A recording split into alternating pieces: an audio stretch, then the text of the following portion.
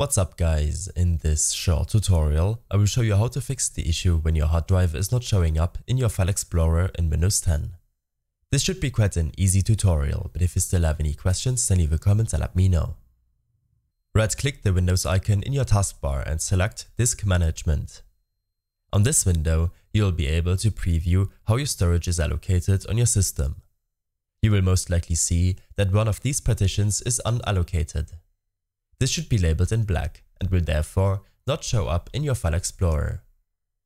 If you still have data on the unallocated hard drive, then don't follow the next step as it will delete all of the data on it. Simply right-click the unallocated storage and select New Simple Volume. This will allow you to properly format the storage space on your PC. After a minute or two it will appear and it will be usable to you. I hope this helped you out. Leave a comment if you have any questions and see you in the next one.